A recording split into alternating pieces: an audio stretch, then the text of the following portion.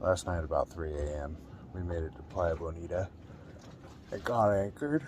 It's supposed to be one of the prettiest beaches here in Dominican Republic. That remains to be seen. It has been dark. The sun is getting ready to come up, and of course I'm sitting here watching it.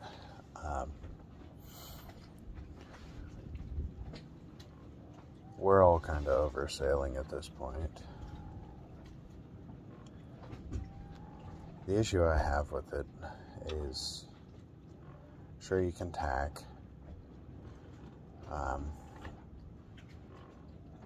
The seas don't always work with you. So you end up motoring 50+% of the time anyways. Unless you want to sit and wait for the weather to change and the wind to turn around. But at some point you've got to get somewhere.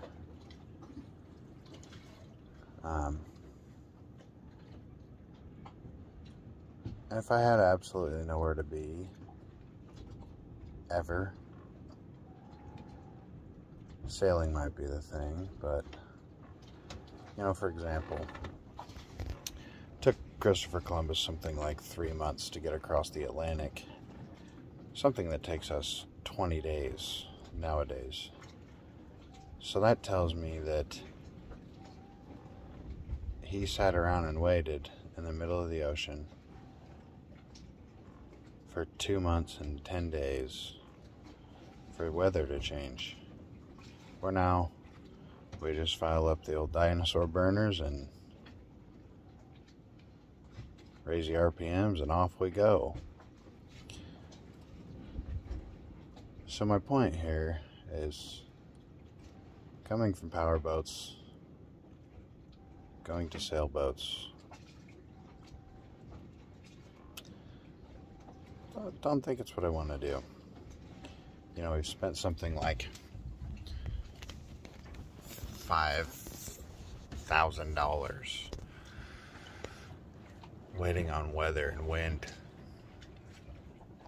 You know, and everyone says it's too expensive to drive a powerboat. Well, it's awfully expensive to wait. You know, groceries aren't cheap nowadays. Fuel for the little runabout's not cheap nowadays. So the more time we sit somewhere, the more money it costs us. If I were to motor a big yacht from, we'll just say, Miami to St. Croix, they get about 1 mile to the gallon. And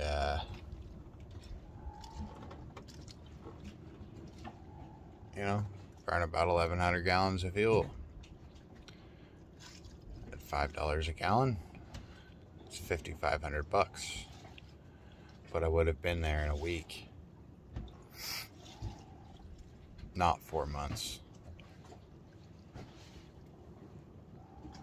Just weighing the costs here of waiting and the cost of actually getting somewhere.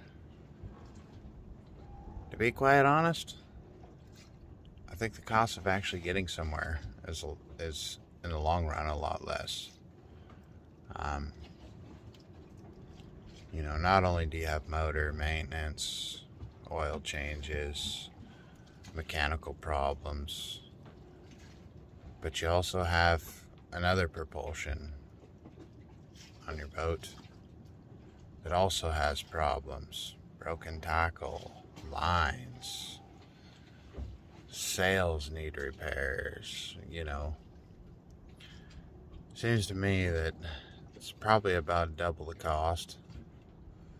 And maybe not quite double the cost, but it definitely is more money to maintain a sailboat than it is a powerboat. But I don't know. We'll see. You know, do we keep sailing? Do we sell it? Buy a powerboat? Do we sell it? Get back into a house? I don't know, but I do know one thing. That sailboats are miserably slow. They don't go where you want them. You can't leave when you want. You can't leave in bad weather. You can't leave with no wind. Unless you're motoring. Then you're not a sailboat. You're a motorboat. Anyways, thought for the day.